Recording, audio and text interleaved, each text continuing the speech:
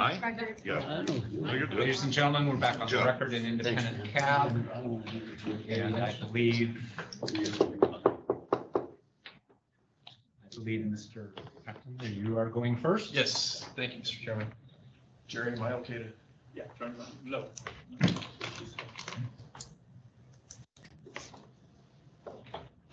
So you're getting ready to use the PowerPoint? Yes. So ladies and gentlemen of the public, if you are online, you need to stay online or get back online because the PowerPoint is going to be shown. And if you're not online when it begins in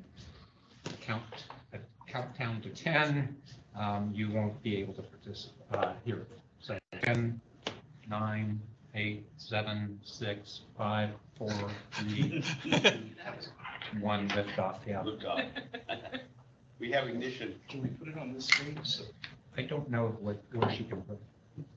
I just, Do we need to turn around to see it? Yeah, for the purposes of logistics, may I suggest that you push the table a little bit forward, the two tables, so you can turn around and see well, what's I was hoping that I could face you and you could watch it over my shoulder. I don't know that she can do that. Well, no, I can see The this one. cameras That's are just- a little Yeah, bit- She thought it was going to. I'm gonna try. She's going to give it a college try and erase all those people. This reminds me of my last jury trial, trying to do something technical. Just a moment. It always works well, doesn't it? Not for me. And then the judge goes off the bench and says, call me when you guys get this all fixed. You can always stand up by the slap mark in front of me. That's true. Being a judge. Hmm? Must be great being a judge. Yeah, I'm not sure. Just a moment. And the judge kind of judge. Okay. Something's happening.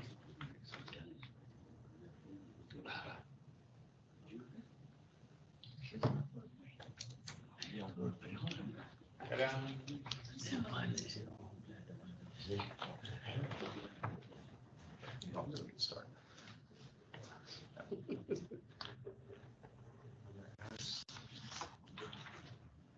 Here we go. Can't keep getting out of there. They can't get out. Put it away. Just a moment. They want to make it Oh, show right, up yeah. over there, Right. so. If possible, all the screens, that would be.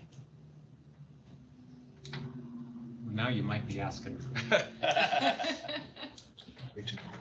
So more than the legislature is paid for.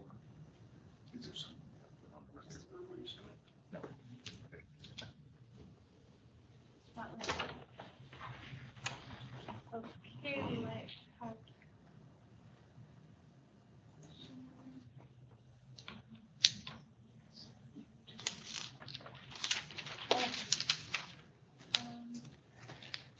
Why don't we, I know it's not perfect, but we'll proceed. Okay. And I'll kind of look halfway. Just popped up on the digital billboard on Sahara. There you go. I just need the clicker back, Jerry. I know, we have to get on. No. Yeah, I did, but it's not wanting to.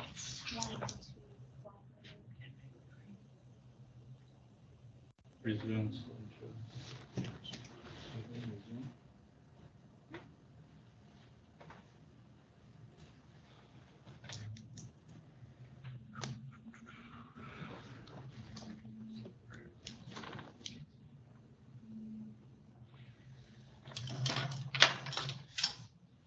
Should do it. There we go. Okay. There we go. Clicker works? Better work. Okay.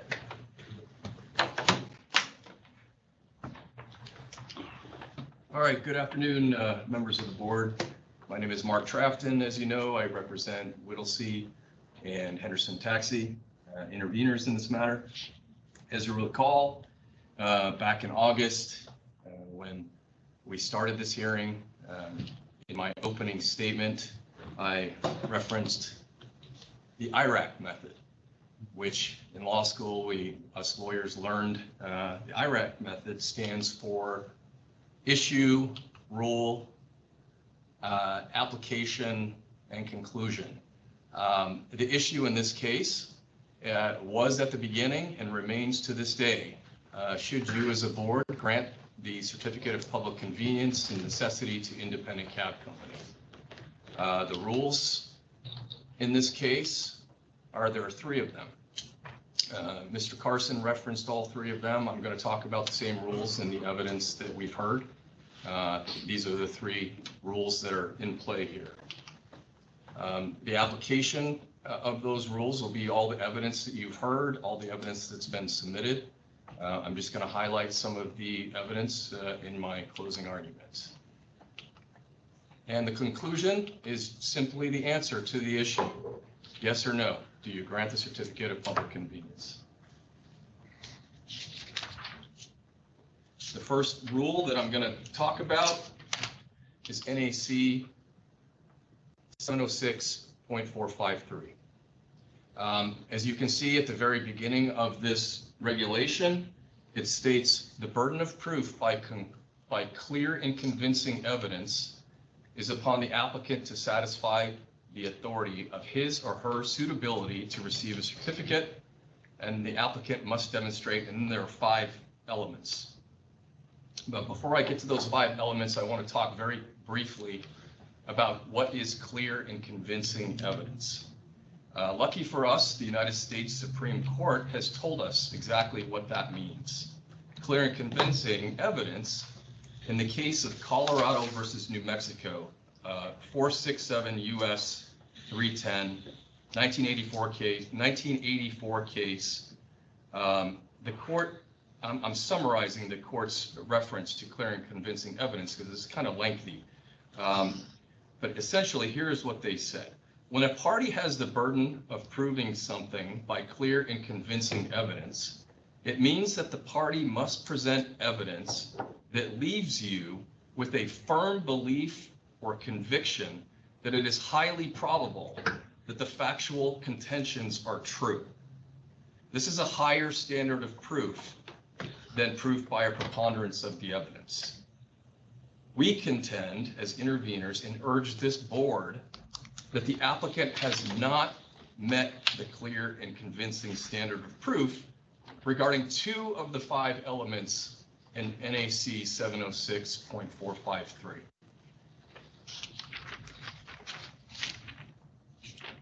The 2 elements are going to be highlighted in yellow. I'm going to click all the way to get all 5 elements up here. Or I'm sorry, it's just the 2. Okay, so the 2 that we are contending are A and D in the actual regulation. The first one is the financial ability of the applicant to provide continuous service. Now, I'm going to be candid here. We don't really, as interveners, know all the facts because a lot of the financial information has been submitted to you, the board, on a confidential basis. But here's what we do know. What we do know is what the evidence revealed in the hearing, and the evidence that was proffered by Mr. Balaban, that of the 3 performances that have been produced to this board, or business plan, or whatever you want to call them, plans, or financial speculation, or however Mr. Carson wants to characterize it. On the best day or best case scenario, according to Mr. Balaban, Independent Cab Company is going to lose at a minimum, whether it's a lease model, $50,000 a month. If it's the employee model, it's going to lose $100,000 to $125,000 a month. Now, this regulation, Part A, comes into play because does Independent Cab Company have the financial ability to provide continuous service when they're losing that kind of money on a monthly basis? That's a legitimate question, a legitimate issue that I'm sure you're going to grapple with. Have they proven by clear and convincing evidence that they can provide on a financial basis, that they can provide continuous service? We submit to you that that's probably a close call on your part. Subsection D, we submit to you that they have not satisfied the burden by clear and convincing evidence that they have sufficient experience or have employed persons with sufficient experience to properly manage a taxi cab company. let's take a look at the evidence that's been submitted regarding this element D of section 706.453. Neither Mr. Carson or his wife Claudia have ever worked as a cab driver. They've never worked for a cab company. They've never hired anyone that's worked for a cab company. They didn't produce anybody before you that's worked for a cab company. You have no resumes of anybody that they may hire to work for the cab company. The only reference we now have of anybody that may work for a cab company, their cab company, are the two individuals without names submitted on one of the performance. When I asked questions about these two individuals, I understood he wasn't going to give me the names, but I asked, do they have experience managing a taxi cab company? Why was I asking that? Because of this regulation. His answer was, I don't know. So the application and the evidence as it stands before you, the applicant doesn't know if the people that they want to work for them have any experience with a taxi cab company. Well, that certainly doesn't clear the clear and convincing evidence burden of proof. So what does Mr. Carson say when we've asked him about these types of things? Well, I can handle it. I can do it. I have experience. I'm a lawyer that's represented taxi cab companies for 20 years. I have no criticism of Mr. Carson as a lawyer. In fact, I think he's a good lawyer. I've had cases against him through the years. We've worked on the same side of cases. He's an excellent lawyer. He's proven that here throughout this hearing. He's a passionate lawyer. But your analysis is not of Mr. Carson, the lawyer. Your analysis is of Mr. Carson, the hopeful taxi cab certificate holder. And I submit to you that he hasn't given you enough proof to satisfy this burden of proof in 706.453.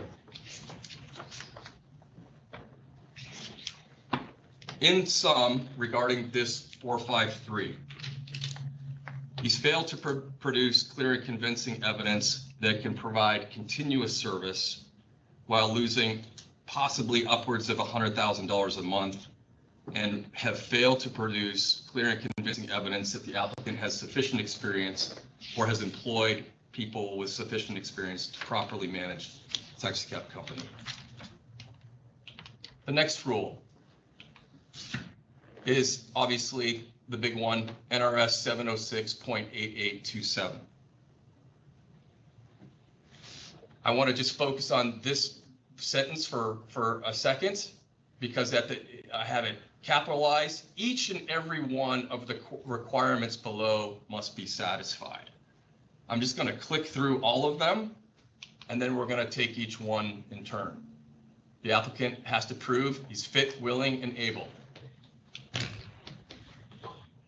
That the proposed operation will be consistent with the legislative policies in 706.151. The granting of the certificate will not unreasonably and adversely affect the other carriers. The holders of the existing certificates will not meet the needs. And finally, the proposed service will benefit the public and the taxi cab business in the territory to be served. So we're going to take each one of them one by one. This is obviously one of the big components in 8827. Is the applicant fit, willing, and able to perform the services of the taxi cab carrier? We're going to spend a few minutes talking about fitness, and then we're going to talk a little bit about ability. Of course, he's willing. He's here. He's been through this for 3 years. We're not contesting his willingness to participate as a taxi cab carrier. The real question is fitness. Mr. Carson, let's look at the evidence, okay, that you've heard from the testimony and the documentary evidence. Mr. Carson has admitted that he had to be educated by the interveners what was necessary to complete a performa. 90% plus of the information, the changes that he made to the amended performa was gained from the interveners. Even after being educated he still hasn't completed a realistic and profitable performance. He did not perform a cash flow analysis. He offered no market backup for anything that he has submitted as what he's going to do. No documentation or commitments from any financing sources. No documentation on how he's going to purchase vehicles for the price that he says he's going to purchase them. You've all heard testimony how difficult it is to purchase vehicles. He's offered no evidence, nothing about that. During the first portion of this hearing back in August, Mr. Winter questioned Mr. Carson about how he's going to pay people $10 an hour to come work for his company for only 4 hours a day. Mr. Winter's question specifically was, how are you going to get somebody to come work, drive their car to work for $10 an hour for 4 hours of work? Mr. Carson responded, people are desperate. I don't know. Mr. Winter said, you're going to hire desperate people? Mr. Carson said, I don't care who I hire. This is testimony from the applicant on Tuesday, August 16th, on page 12 of transcript B on that day. Regarding the $4,000 that he proposes that he's going to pay to rent a facility, he was questioned about that. What are you going to get for $4,000? Mr. Carson's response, I don't know the answer to that. That's from the same day on page 14 of that transcript. Regarding what the current market rate is for hiring mechanics, Mr. Gibson asked Mr. Carson if he knew what the rate is. Mr. Carson said no, he doesn't have any idea. That's from the same day on page 18 of that transcript. You've heard Mr. Carson repeatedly reference his affiliation or ownership with Las Vegas Limousine. He is not involved in the day-to-day operations of Las Vegas Limousine. In fact, he doesn't even know how the drivers for Las Vegas Limousine are paid. I asked him questions about that during his my examination, my cross-examination. I said, how are they paid? He tried to explain to me, but when I pressed him for the details between minimum wage, commission, he said, I'm not exactly sure. I apologize. The applicant literally has produced no evidence where Independent Cab is going to be located. Nobody knows. He seems to act as he's just going to figure things out as he goes along. If he gets the certificate, then he'll deal with things as they come along. He's literally winging it. He has no plan. He has no structure.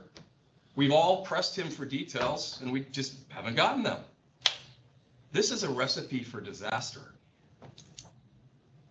This applicant is not fit to become a certificate holder because after being educated by the interveners, after 3 tries, the applicant still can't come up with a plausible business plan.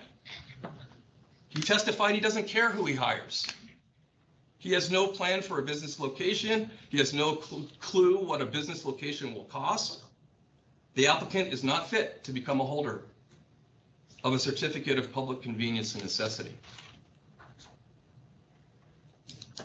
Is he able to perform the services of a taxi cab motor carrier? My clients contend it's highly doubtful that an applicant will be able to operate this company while losing $50,000 to $100,000 a month. The evidence is overwhelming. He will be operating this company at a substantial loss every month. It's highly doubtful the applicant possesses the bandwidth to go and unlock the doors every day and manage the day-to-day operations. When I questioned him at this hearing about his law practice, and during his deposition, by the way, about his current law practice, it's a full-time business for him.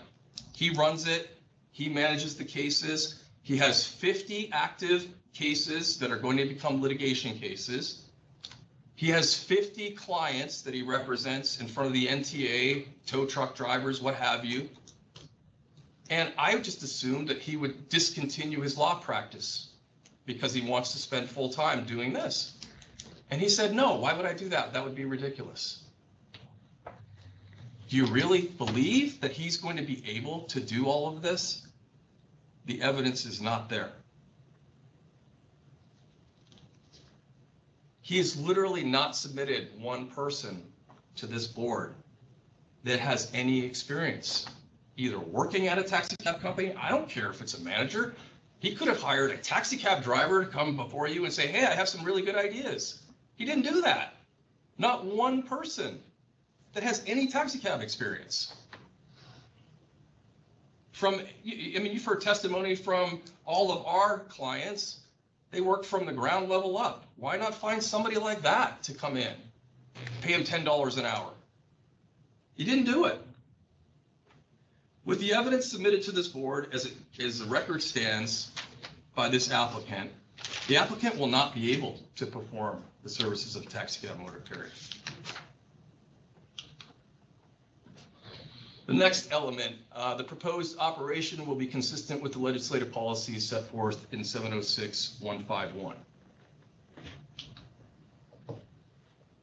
This is what the first line says. It's hereby declared to be the purpose and policy of the legislature in enacting this chapter.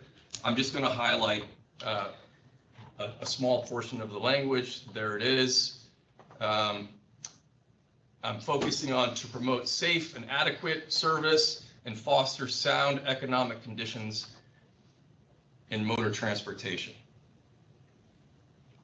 I think this board gets the message that it will not be sound economic conditions if this applicant 6 months down the road has to close up shop because he's losing $50,000 to $100,000 a month.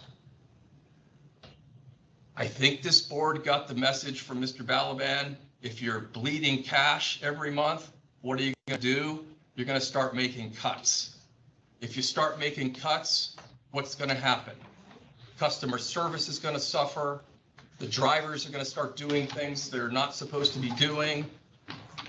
Some safety corners are going to get cut. That is not good to promote safe transportation. Again, these are elements he has to prove. And the proof is actually the opposite. The next element, the granting of the certificate will not unreasonably and adversely affect other carriers. The applicant literally proposes nothing new to this industry. Independent cab just wants to come in and grab a piece of the pie. The application, if granted, will adversely affect the other carriers. This is especially true if independent cab company starts to cut corners. I think you've heard from several different people that if a customer has bad service with one taxi cab company, they're going to plaster the entire industry as a bad industry.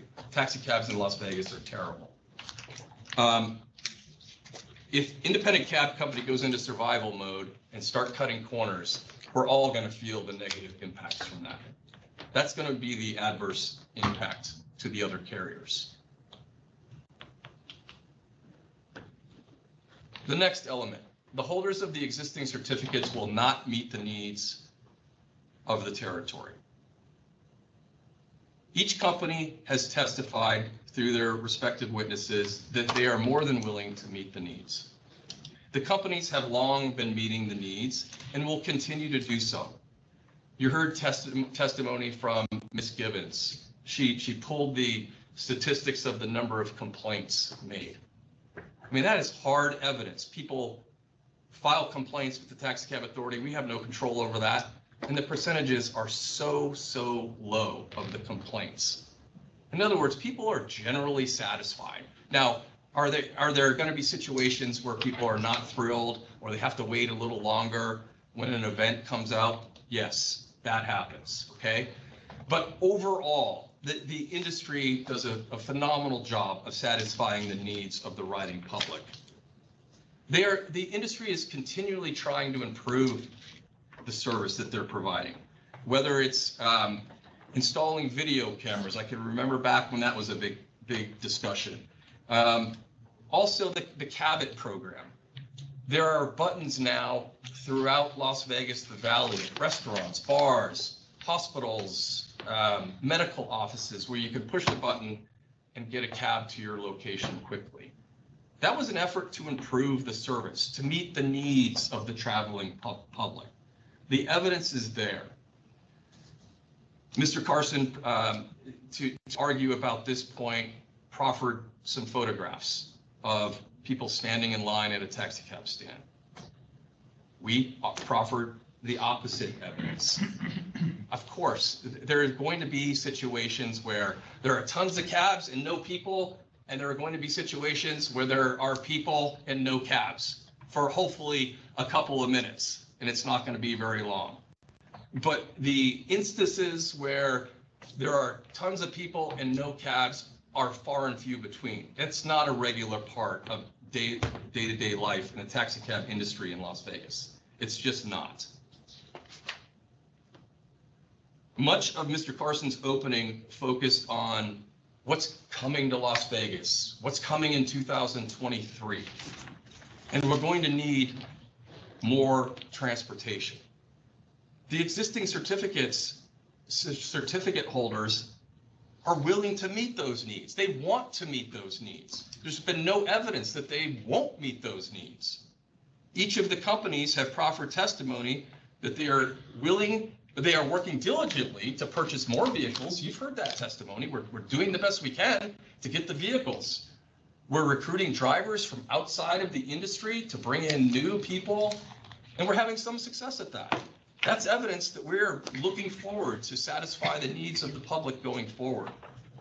And if there are more medallions needed, then we will come before the board and ask for another allocation so that everybody gets an equal allocation. The existing certificate holders will meet the needs. Final element, and I'm wrapping up, the proposed service will benefit the public and the taxi cab business in the territory to be served. With the evidence before you, I don't see how you cannot conclude that what he's proposed in the business plan is a financial loser. This would be a disaster for the public, the taxi cab industry as a whole. If this certificate is approved, an independent company fails, as it's very likely to do, it'll be terrible for this industry. The territory is currently already being served adequately. The proposed service will add nothing to benefit the public and the taxi cab business in general. The applicant is offering nothing unique, nothing different. How will this benefit the taxi cab industry or the riding public? It won't.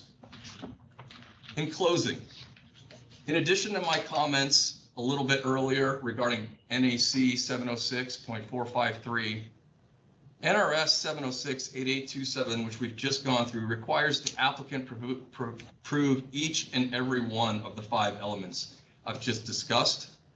The applicant can't prove one of them. As such, the application should be denied. Thank you for your time. Next. I think it's me, Bob Winter. If I say something you think is unkind, I apologize, and also to the applicants. Charge it to my head, not my heart. As long as it's not about Mr. Soderberg. We've had enough about him today. Better check that, better cross I'm it out. going to take that out of my clothes. I take no pleasure in being here, but I have a job to do, and George is paying me to do it. 8827 was written a long time ago. When I first came around in these rooms, the industry was very different. The reason why you see the words territory in so many of them is because most cabs were limited in territory in Clark County. But this is the law, and this is what you apply, and that's your duty. I think the strongest evidence that's been put forth by the applicant is that both Brent and Claudia are good people, and they are. I know them well. Well, I know Brent very well. I do want to go through some history and things that we know about this. And I don't want to repeat the same things. I might cite to a couple things to remind you about the review. What we know, as George has testified and Brent Carson has admitted, is before this was filed, Brent sought out George and told him, hey, I'm thinking of doing this. Now, he doesn't remember what the advice was. He remembers doing that, but he doesn't remember what was said. George does. He said, oh, please don't do this. You have no idea. I mean, the things we have to go through now, put your money somewhere else. A small cab company like 35, it won't pencil out. I know this. Mr. Carson sought out the wisdom of Mr. Balaban, which I think is a good idea. Had I, and I've had legal experience in these rooms, had I had that notion, I would certainly have sought him out. But let me rephrase, not I, but any reasonable person would seek out George Balaban or somebody's advice about this application to see if it makes sense. I mean, the kinds of things George has testified to, I'm sure never even occurred to the applicant. Didn't occur to me until he said it. Oh, yeah, wow, you know, right? Okay, I'm with you. 3% here, got to do this. Rather than heed that advice, or he forgot it, the history in this case shows that what he did was file for it. And hoping, I believe, that he's a good guy and everybody knows him. And come on, guys, it's only 1%. And those are all 3 fine points. After filing the application, which had exhibits in there and a pro forma, and every pro forma that was done is detailed. It's got lists of income and expenses, and at the bottom, there's a profit. Everyone. Did Mr. Carson ask George Balaban to review that before filing? No. Would a reasonable person do that? Would a reasonable person ask for some advice from someone of his experience or any experience? What do you think? How's this look? Am I missing something? Instead, I believe Brent Carson, the attorney who knows the law here, he filed the application and set forth to try to get the interveners thrown out. So there wouldn't be testimony, wouldn't be questions. There'd be before you this application with a pro forma that on its face looks good. This board reversed the initial decision and allowed us in here, and we appreciate that. And I think in the end, applicants are going to appreciate that.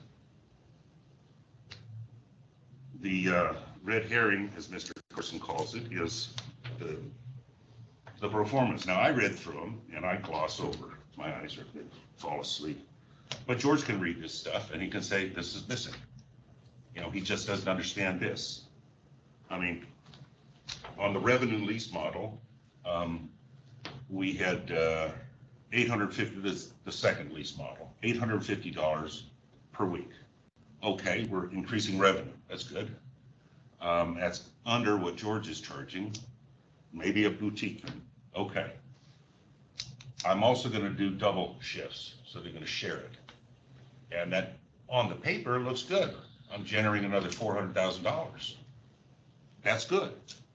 But when you ask questions about it, just the common sense things about how you run a business, cab business, how is that going to work out?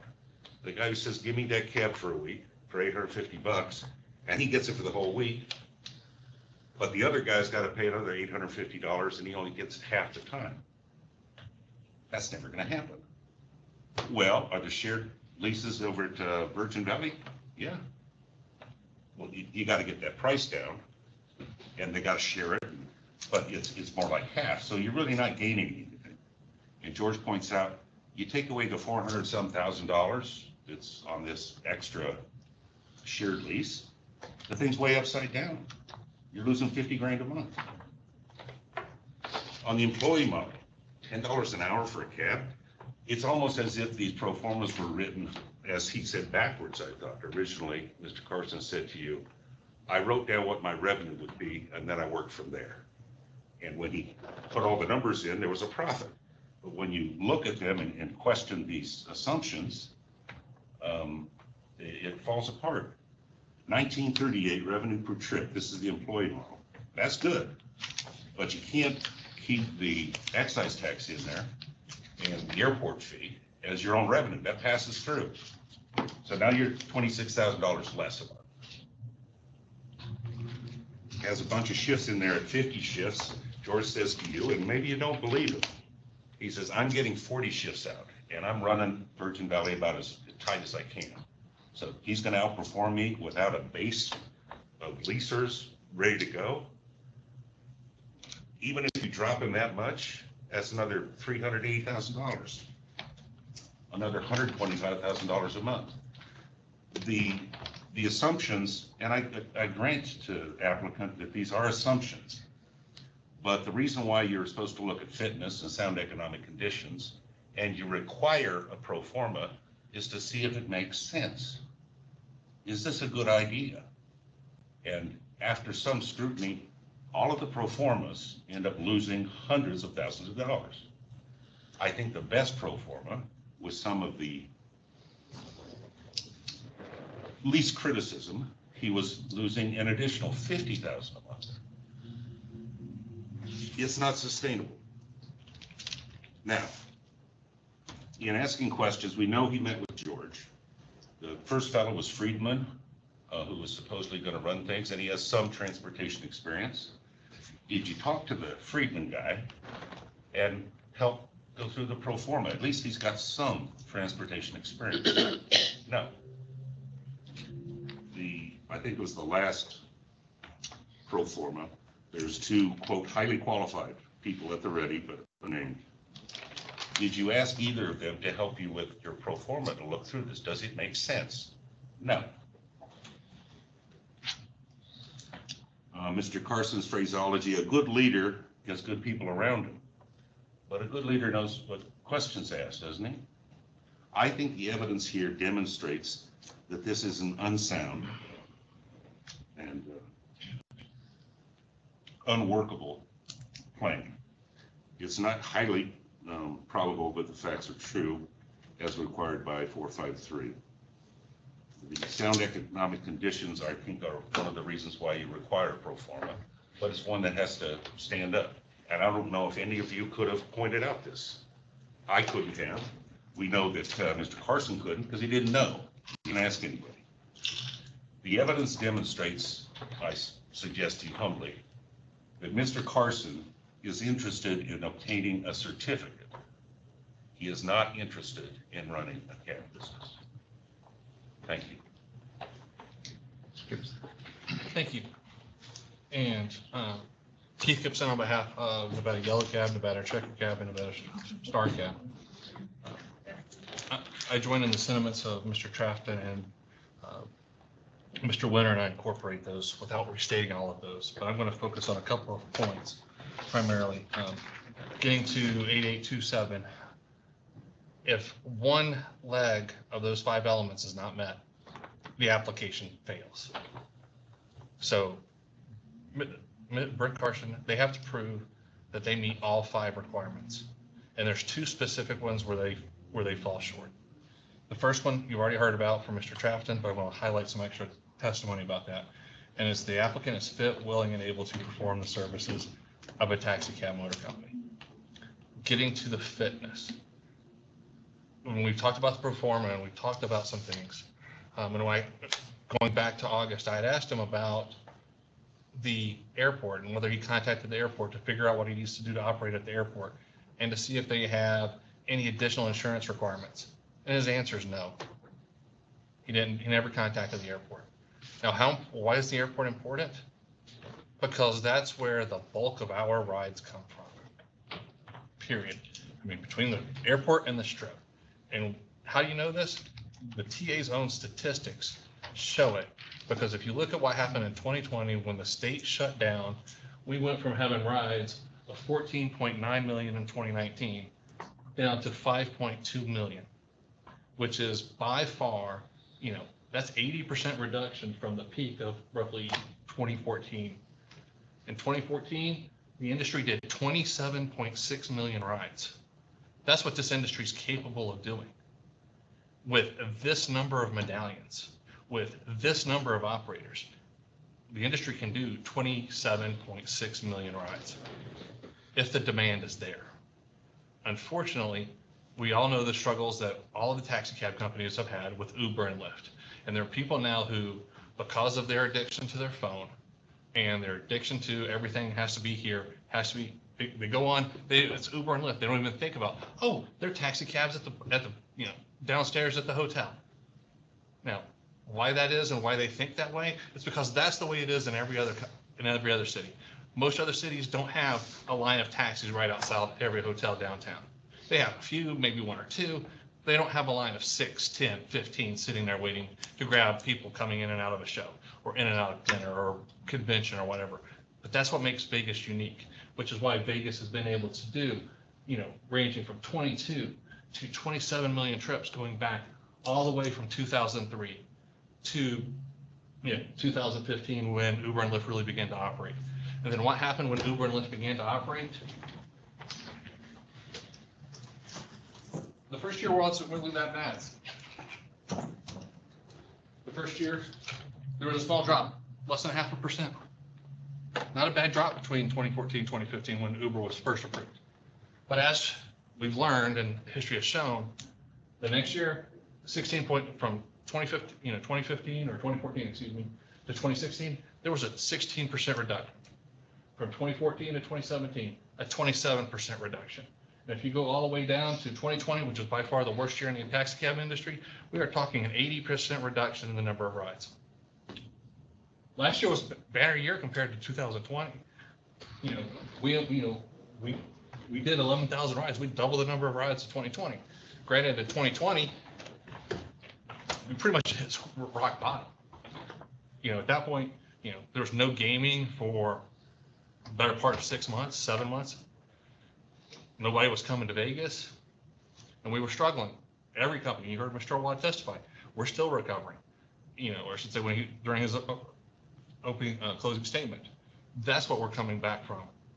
We're trying to do the best we can to meet the needs of the industry, which leads to the second problem, where I think the application fails.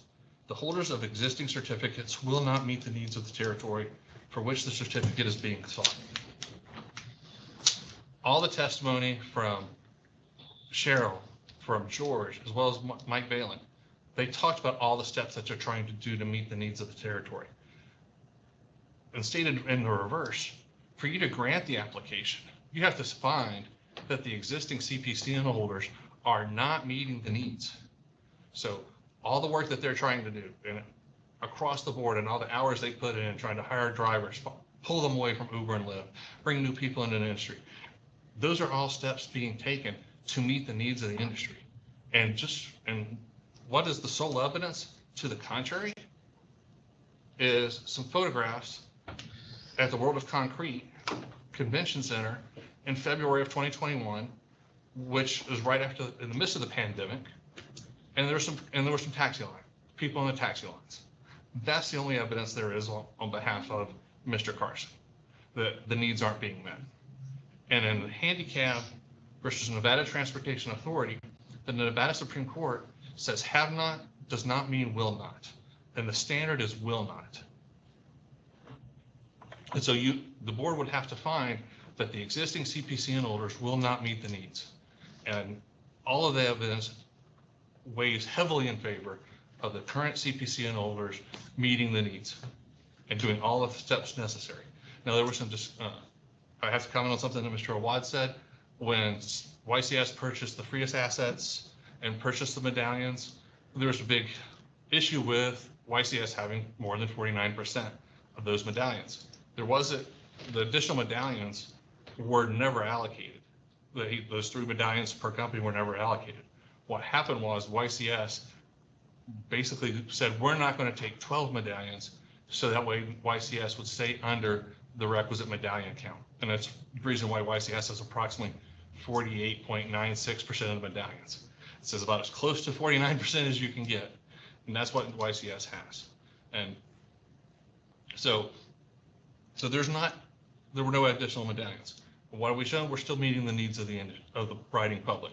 And there was talk about, testimony about how we have to balance the needs of the drivers as well as the riding public. That's in every business.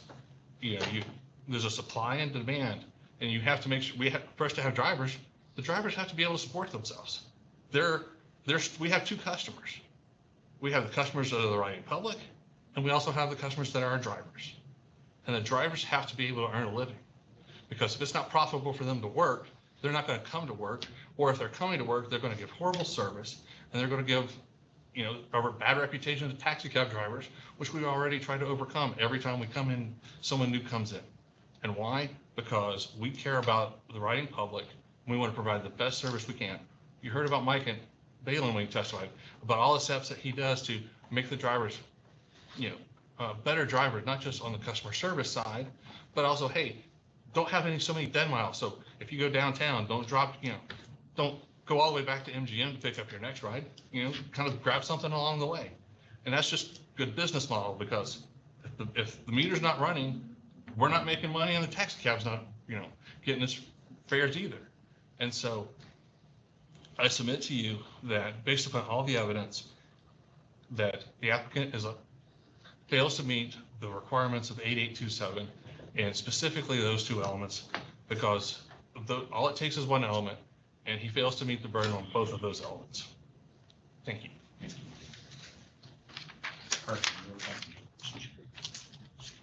Just a correction for the record, that's Oh, all. correction. Yeah. You mentioned that I have made a statement regarding the new 27 medallions. I didn't. That's not me, that's Mr. Carson. So, I'm sorry, Mr. Carson, I apologize. Oh, okay. Just You for the look record. alike, though. Okay. I apologize. You don't want to take responsibility for that? No. Okay. You don't want to know anything about those 27 medallions. No. Carson, you're about. Yeah. I just want to Thank you correct. again. Thank you for that. Sorry. Thank you again. I might as well start where Mr. Gibson kind of left off. I guess he has kind of selective memory as to the evidence that I presented. Every month, gaming is breaking new records. Every month, McCarran Airport, Harry Reid is breaking new records. That's all part of the record. Last time I checked, direct testimony was evidence.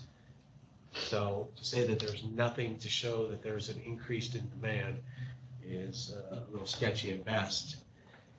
But this protectionist attitude that they have is what caused a vacuum for Uber and Lyft to succeed.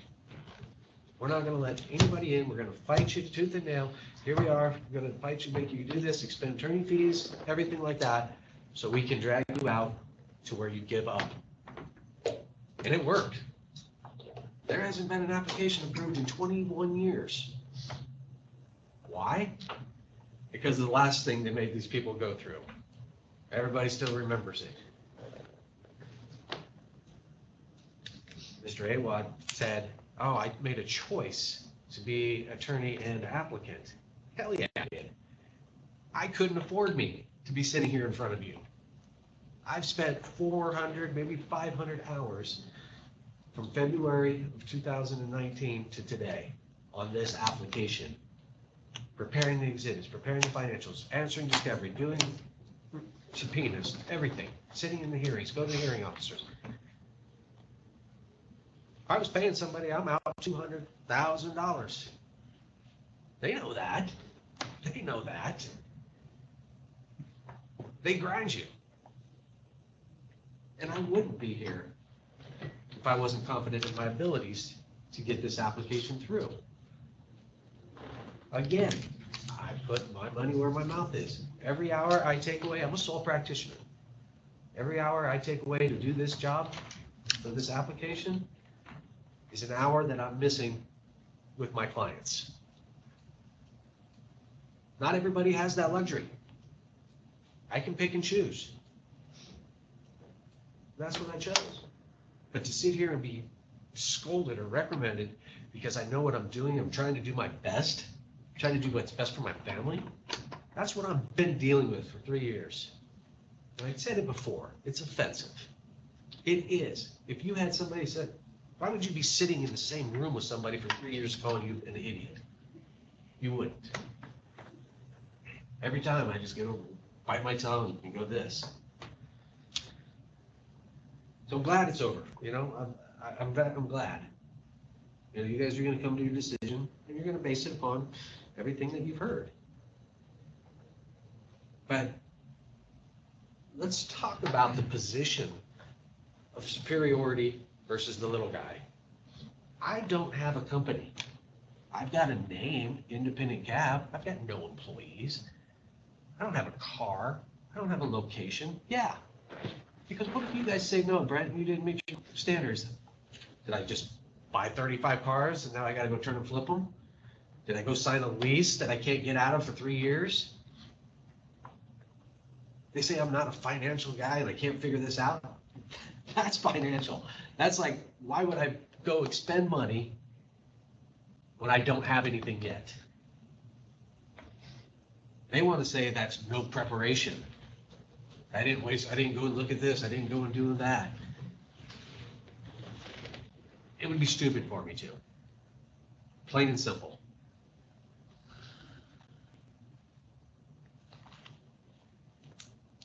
Everything. Most of it, everything they're talking about, pro formas. Pro formas numbers are off. He's stupid. He doesn't know what he's doing. I understand. Guess what? I did my best. But I can tell you this. Former Chief Ruben Aquino asked for my financial data on the company that I do own and operate 34 limousine SUVs and sedans. You have that in front of you.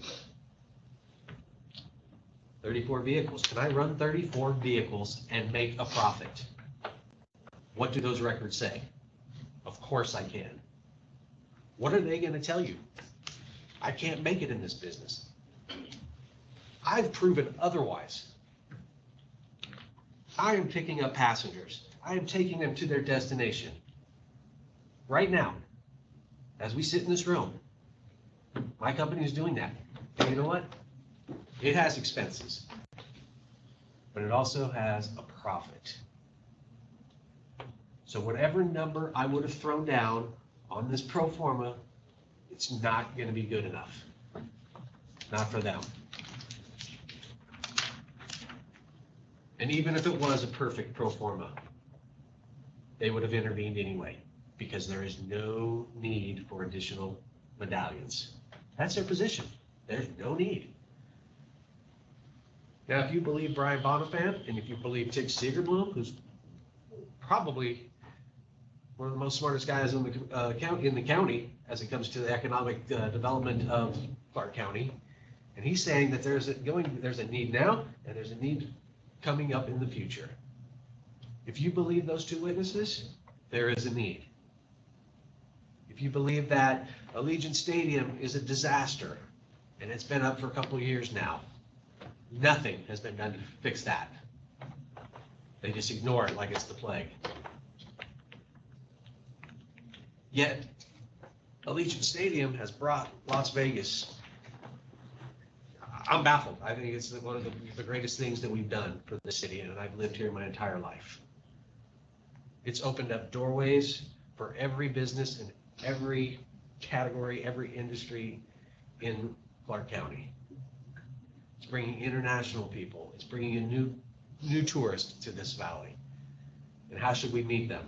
We should meet them with open arms and give them a good memory. Las Vegas is good for that. Everybody comes here, likes to have fun, remembers their Vegas trip. Don't tarnish it.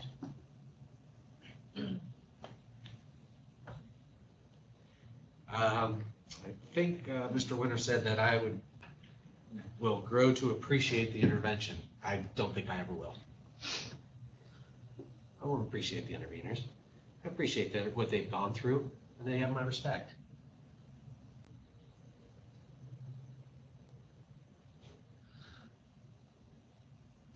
We talked in evidence. ACAB started with 16 cars. And you know what? ACAB couldn't go to the Strip and they couldn't go to the airport. 21 years later, they're still operating. 16, last time I checked, is lower than 35 and limited geographically. to the place Mr. Gibson called the best place, the airport, for all of his cab companies. ACAB couldn't even go there. Couldn't pick up on the strip. Was over here in Summerlin at the JW Marriott or the Suncoast or something like that. And you know what? He scrapped, and I guarantee he had some growing pains. But is he still here? Yeah. Is he still operating? Yeah. They said it would never happen. And you know why? It's because I was sitting in that room when they said that he could never make it. This is deja vu all over again for me. I'm hearing the exact same things that they said 20 years ago, and it doesn't make sense then, it didn't make sense now. Mr. Winter asked me about preparing the pro forma before talking to Mike Friedman. The application was filed before I spoke to Mr. Friedman. That was pretty much the reason I didn't talk to him about helping me with the pro forma. The application was already in. I think he admitted that it is possible to share a lease. He doesn't agree with my method of calculation, so be it. I understand. I get his point. Move on.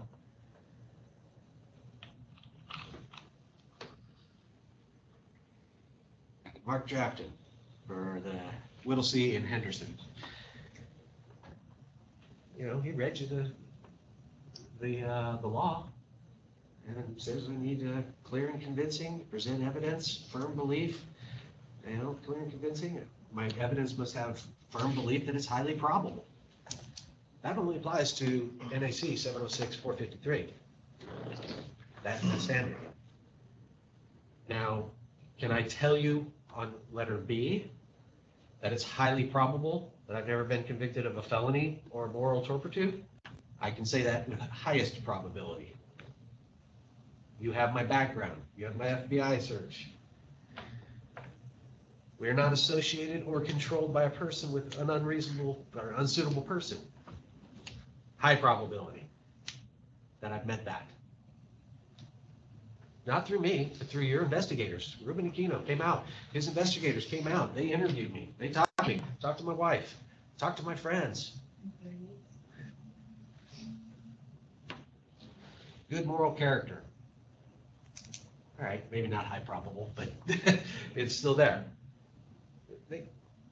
No evidence from them to suggest otherwise. So that leaves A and D. Financial ability to provide continuous service. Mr. Trafton stated that he hasn't seen my unredacted financials. But that doesn't stop him from telling you I'm not financially able. How does he come to that conclusion? A guess? A speculation? An assumption? He hasn't seen it. He should have no comment and move on.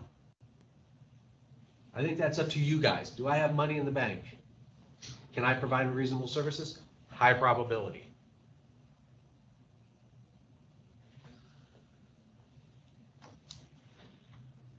I didn't produce any resumes into evidence. Yeah, true. I mean, I do have one resume, Mark Friedman. I told you that, you know? This thing, it was going along pretty well. He was gonna be my GM, he was gonna help me out, he was gonna do this. Unexpected, his living girlfriend, partner, dies. It just destroyed him. And we were getting ready to go to hearing in the summertime. He came to me, said, my mind's not there. Let me take some time to do this. I said, Mark, I understand, you know. But at the same time, what am I supposed to do? I've already disclosed, according to your guys' orders, discovery cutoff, who's your witnesses, who's your exhibits, all that stuff. So I presented in direct testimony, again, evidence, that if I'm not sufficient to manage it, I have two people that will. And one of them I named Tony Bohr, my partner in LVL. You heard that directly from me. You've seen my financials from LVL, which include him as my partner, running a successful transportation company with 34 vehicles in it. 34 vehicles that cost more. Last time I checked, an Escalade cost more than a Camry.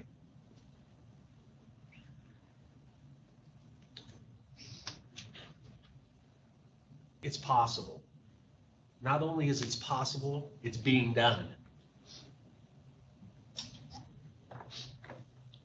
They talk about my income statement again. I'm losing $50,000 here, I'm losing $400,000 here. They don't talk about the cross-examination I did. And I said, hey, you know, is depreciation expense really an expense? No, it's a paper thing made up for your taxes. So I'm not writing a check for $290,000 every year to somebody called depreciation expense. That's just not what I'm doing. If I hire the mechanics, I've already included that in my maintenance costs. That's what George Balaban said. So I can take away that expense.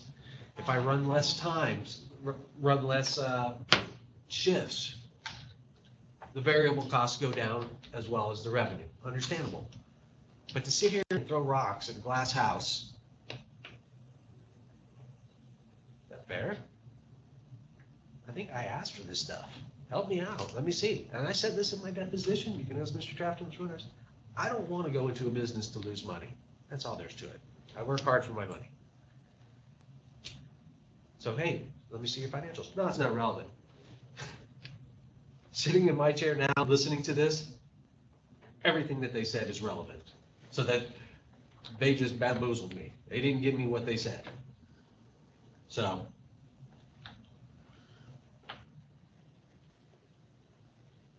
He said there was no testimony or evidence other than these photographs of taxi lines.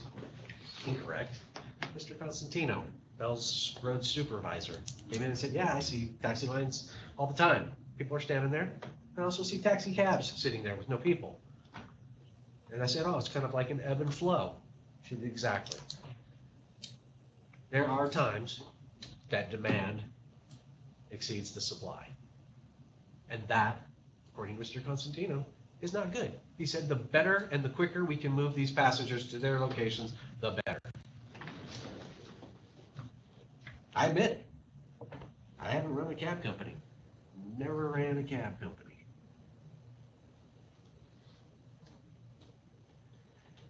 Neither did anybody until they became an owner. Need to wrap up, Carson. Huh? You need to wrap up. Thank you.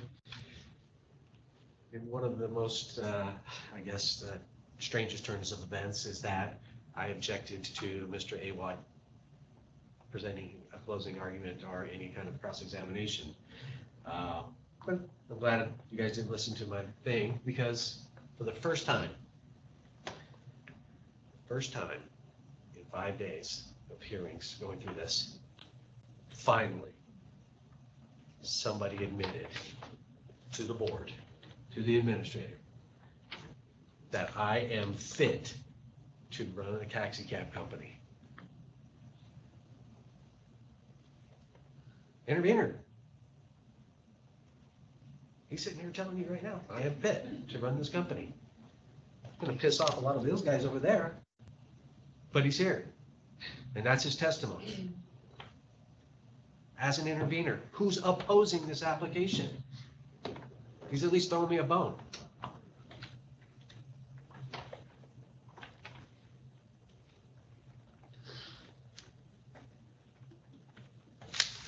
You're a good man. Now, Mr. Awad said he supports diversity. Can you tell me how many We're not women? in examination. I know, I'm not rhetorical. Are there any women, Latina, majority-owned companies in the taxi cab industry? None. Well, that's not. Just so you know, Mr. Bailey just raised his hand behind you. There's no evidence about that Okay. one way or the other.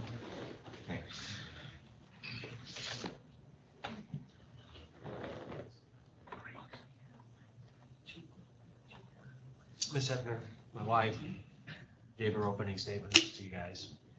And I kind of want to echo it just to be done, is that she had a paragraph of her statement. It was called Her American Dream. And in that, it says, we aspire to be the owners of a taxi cab company to, 1, support the demand for taxis in Southern Nevada. 2, contribute positively with the industry by reaching a higher level of service and professionalism. 3, to provide work opportunities to many. 4, to provide a far better product than Uber, Lyft, and illegal operators. And 5, to provide the opportunity of better lives for our families and the families of everyone involved.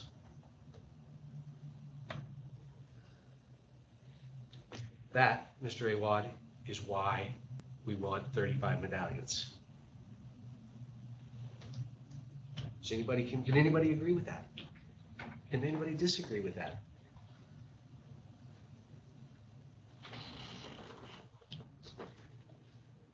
Thank you for your time. I really want to thank all of your guys' time. I know it takes time and stuff out of your regular schedule and stuff like that, but we think it's important, or I wouldn't be here. So with that, we ask that you find that we are suitable and grant us the application for CPCN. Thank you. So the matter is deemed submitted, and I'll bring it back to the board and ask for impressions. Mr. Chair, may I ask questions of the interveners or the applicant? We're not taking evidence. No. All right. Okay, so deliberation only? right. Deliberation. I'm not trying to cut you off, but that sounds like we're reopening Gotcha, evidence. I got you, okay. That's fine. On the records closed. Sometime I will have 3 minutes to explain my. Yeah, Mr. Thompson would like to go now. you want to go first? Sure, I get But, but we're not taking a vote yet. But you No, can- yeah. I'll explain. First, I wanted to thank George Balaban, Ms. Gibbons, for their comments. I really value their knowledge of the taxi industry, particularly George, or Mr. Balaban. He's been in various aspects of the taxi industry for over 50 years. And I value his opinion. And he says that independent cab is going to have a tough pathway in front of them, really tough. So I really wouldn't want to be here too. But I've got to say, both Carson and Hefner seem to be clever and intelligent people. So if I were a betting man, I would put my money on their surviving this and the company succeeding. Now, I really don't think they're going to turn a profit that first year, but then that's not surprising. And let me say that I'm one of the few people in this room who is not an attorney. And so it's difficult for me, well, actually it's baffling, to understand the niceties of the legalisms that we've been talking about here today. And that's what you get when you have a nuclear physicist on the board. You know, I really can't explain it more than that.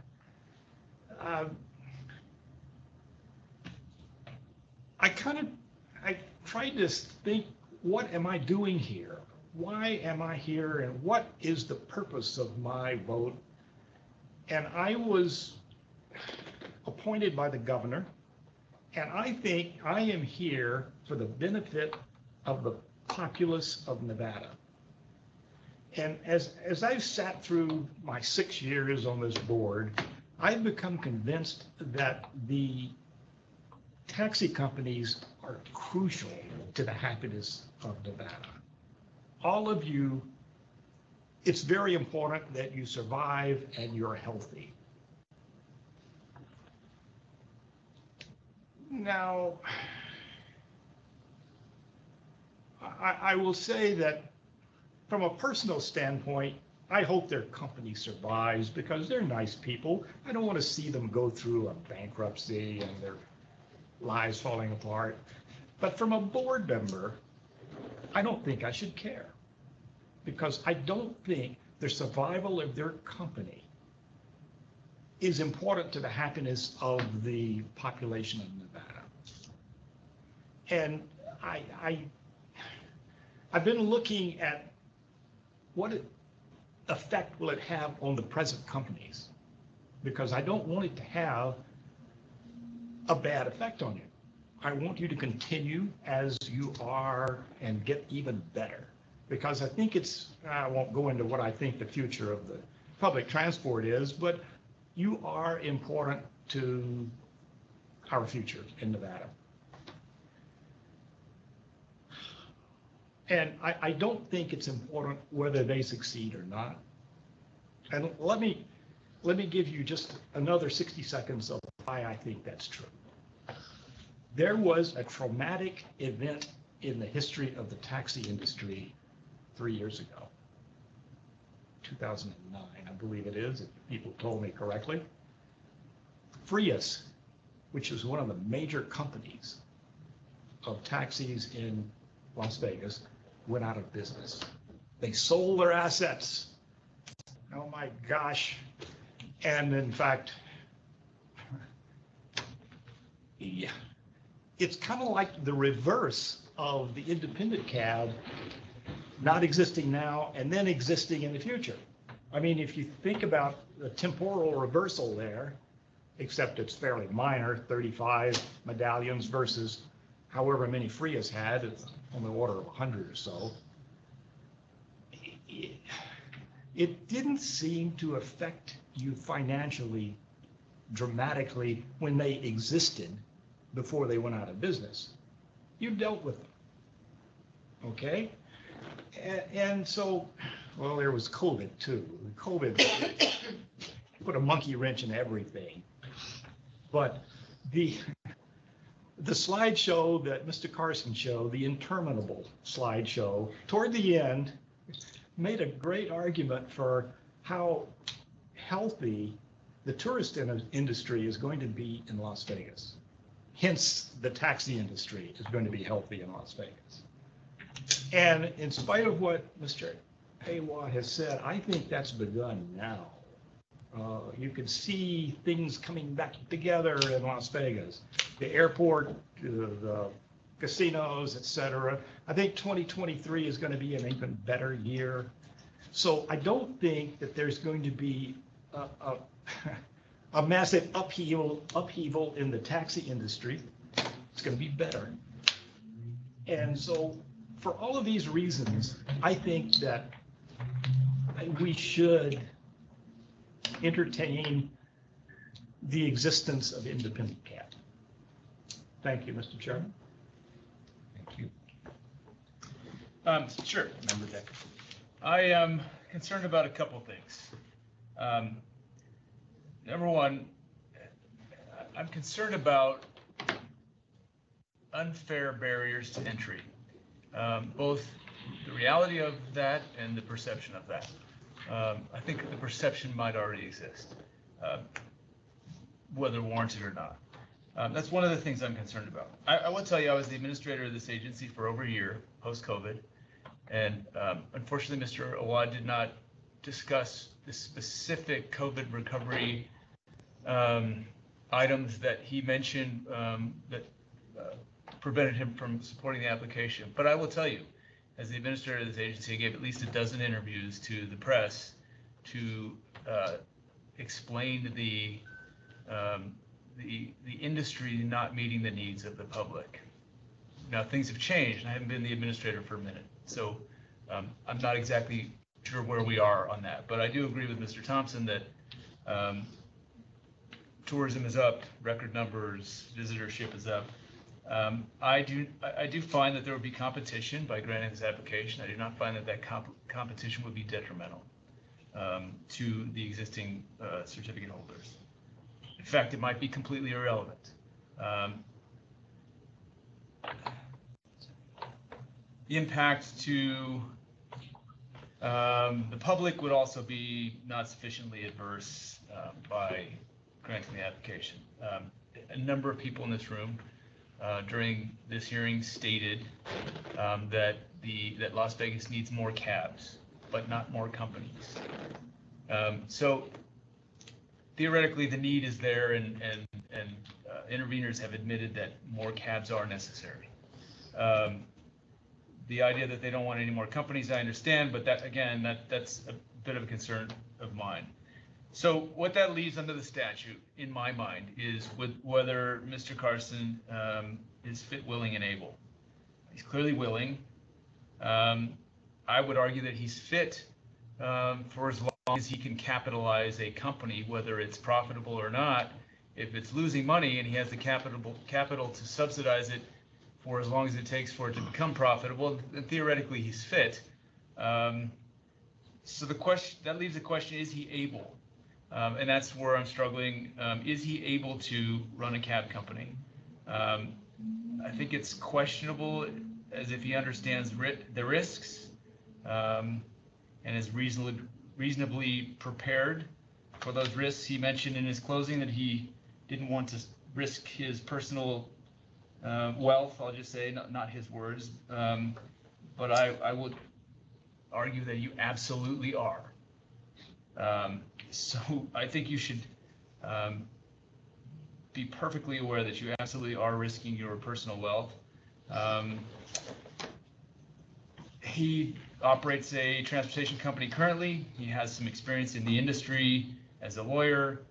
I think he's probably as capable as anyone other than someone who is currently a GM or a cab owner, a cab company owner.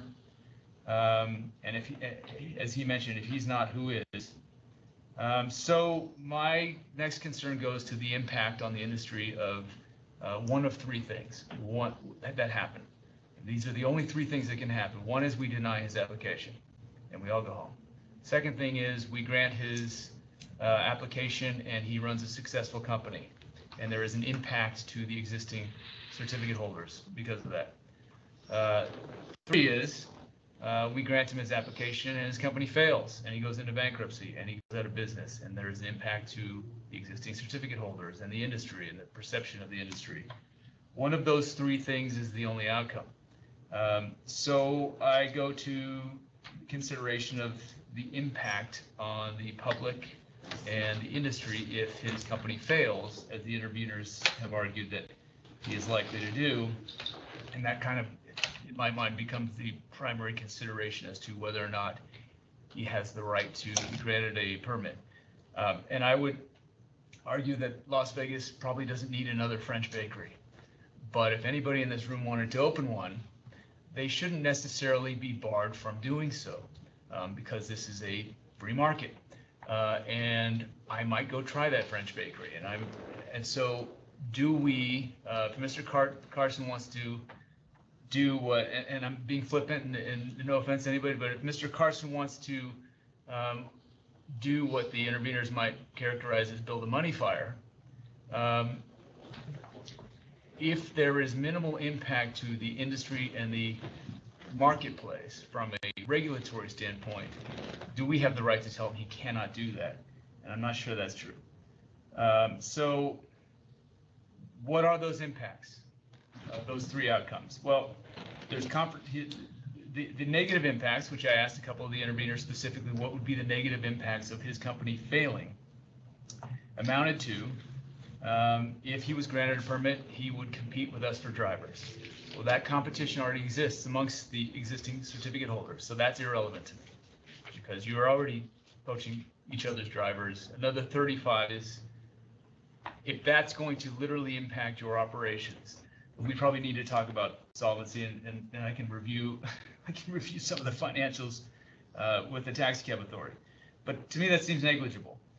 Next thing is, he might, if he's hurting for money, if he's not solvent, he might become a safety risk by taking shortcuts. Anybody might do that. Existing certificate holders could run at a loss and might take shortcuts. That's what the taxi cab authority is for. That's what the Administrator Armstrong's people do. Having formerly run that agency, I'm not worried of that happening, or any company getting away with those kinds of things. Industry reputation might be tarnished. Well, the industry reputation might also be tarnished if we were perceived as upholding unfair barriers to entry. I think that reputational risk is probably greater than a very small boutique company being granted a certificate and not making it. I agree with Member Thompson that whether Mr. Carson succeeds or fails personally is not the board's concern, but the impact to the existing certificate holders and the public is. So I'm, in the interest of the taxi industry, which used to be the standard for ground transportation, and now you could argue is a niche. It has a niche focus. The Golden Triangle, we like to say that because that's the area that the industry thrives, while Uber and Lyft and the TNCs, have tens of thousands of more rides than we do. The way to address that is to put more cabs on the road, and I tend to lean towards granting the application. Thank you, Mr. Chairman. I'm afraid I'm going to have to disagree with some of my fellow members. We have a standard. It's a 5-point standard, as the applicant has told us. The applicant is responsible for meeting not some, but all of those 5 standards. And really, with a lot of hours spent before us, has not done much to do any of them. I think I know from these hearings that Las Vegas is booming again. We've survived COVID, but we also know from our own experience and the own statistics that the administrator gives us, the taxi cab company is not booming at the same rate that the airport is, that construction is, that the gaming industry is. For the first time in essentially my experience as being a Las Vegan. So can we on our own find D or C? C is typically the one that most of these cases go by. Everyone that I've had, from the Public Service Commission, when my first case was Mr. Balaban's limo company, to the water cases I had at the Utilities Commission, to the charter bus cases I had at the agency that was the predecessor to the NTA, the Transportation Services Authority, it usually centers around C.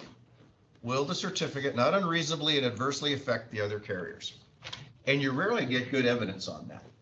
And when we came into this hearing, I read the packet and I said, well, okay, you almost assume that the applicant knows what they're doing. Every case I've had, there's been somebody who has experience in that business before you. Maybe not at the general manager level, but there's always been somebody.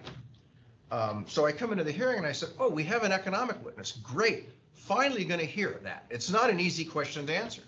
And Mr. Bonifant tells us he was specifically not told to address that question. And I'm like, what?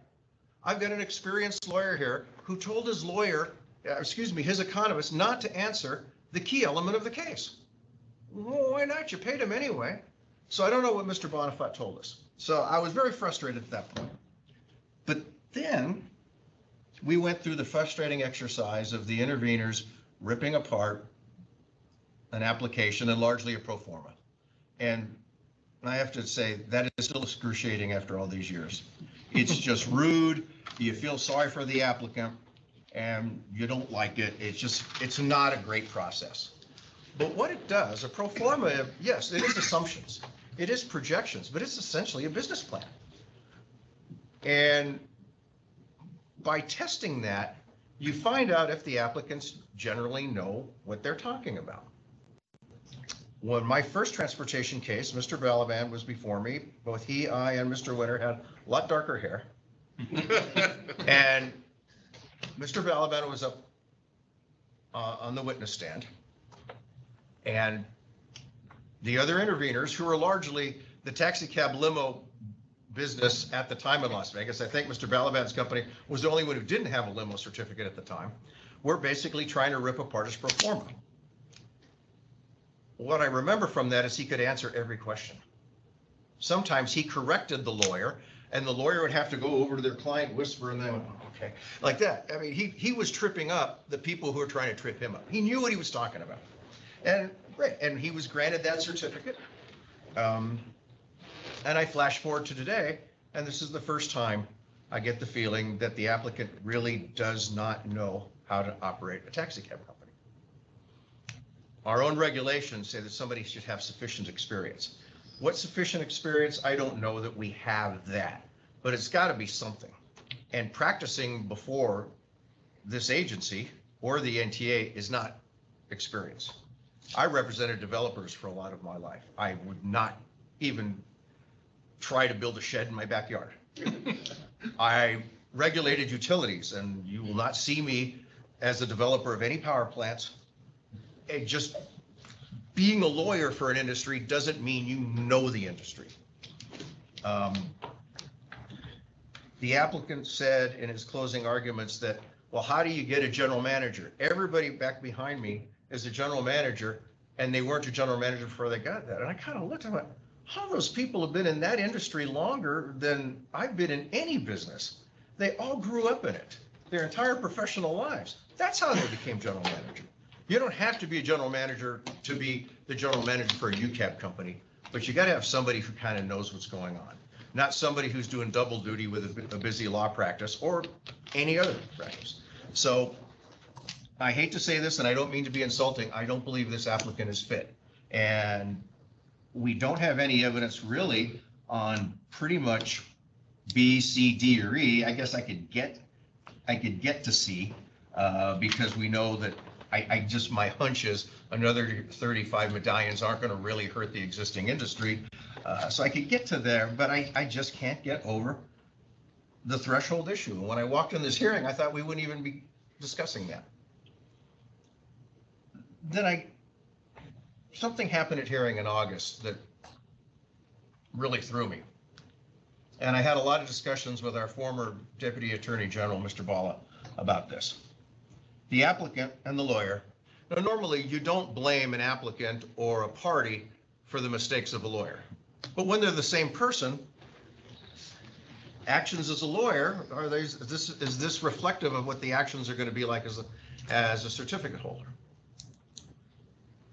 The applicant testified under oath that the administrator of this agency directed him not to give revised versions of his application to the parties.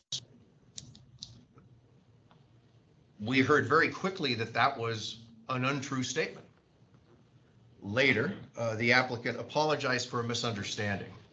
And I left that hearing trying to remember way back when I took the ethics portion of the bar. One, if it was a lie, it was a lie, and that's horrible. And right there should be application should have been dismissed. But if it wasn't a lie, if it was a misunderstanding, I think it's pretty simple. I know it is under the legal ethics, but I think it is in the ethics of the rest of the board. When you're told to do something that is unethical by someone of authority, you don't do it. You're not supposed to do it. You ask for clarification, you go over their head, but you just don't do it. So I talked with Mr. Bala about this, and we had a very long conversation, a couple of them. And he expressed to me that under the current model rules of ethics, the representation under oath that he was told specifically not to give that portion of the application to the other parties could be a violation of 3.3. I say could be. We didn't get into this enough to be conclusive, and that's not our job under the Candidate Tribunal, because clearly it was a misrepresentation of what actually happened to us that day. Now, later we find that it might have been a misunderstanding, but there is, under the model rules 3.4, fairness to the other parties. That was obviously unfair to the other parties. An attorney that has practiced presumably all these years before this agency and similar agencies, that has been on the other end of it, should have known. A first-year law student should have known you don't do that. It was unethical, even if you misunderstood the administrator. So I finally asked Mr. Bell, I said, well, what does that do? How does that fit the standard? He goes, well, Member Soderberg, veracity goes to fitness. Even if you found this person was a fit operator, if you believe that there's a potential ethical violation, you can find them unfit for this alone. There was a pause. I was a little surprised by it, but I went, okay. And that was it. Now, Mr. Bell is no longer our legal counsel. I'm not re-asking the question again to our new legal counsel. But if I could find that this applicant knew how to operate or had any chance of success in a cab company, I still would find them unfit because of what went on in August. That I can't get over it. So in short, I don't feel we can find this applicant has met the standards outlined in the statute. We might get close on one or two, but we can't get close to all five, and I can't get close to fitness. Mr. Chairman, if it is this board's desire to grant this application, I would probably make a motion for some amendments, but I don't know that I want to do that now. Quite frankly, it looks like the applicant's got one vote and maybe a second vote and then a no vote, but it takes three. So I think your discussion is pretty important right now, and maybe I don't need to bring amendments. There's a few points that I will begin with where I think some clarity on some positions that both parties have taken is important. The first is that Mr. Carson, on behalf of Independent, has taken repeatedly the position that there's no Nevada law requiring the submission of a pro forma or a business plan to obtain a CPCN. That is a patently false statement. NAC 706-903 requires a CPCN applicant to submit that information to the authority as a required part of the application. And those business plans and pro formas in any other regulated industry in Nevada are part of either suitability, fitness, whatever standard is applied by the Commissioner of Financial Institutions, the Gaming Commission, the Public Utility Commission. It's not novel that you have to give a business plan and that you have to give a pro forma.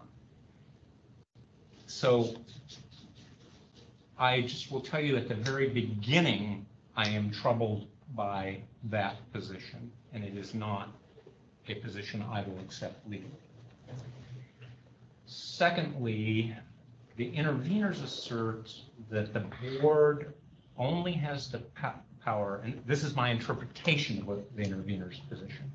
The board only has the power to grant a CPCN if the holders of the existing certificates will not meet the needs of the territory for which the certificate is sought, if the certificate is not granted. I think that seriously misconstrues the statute.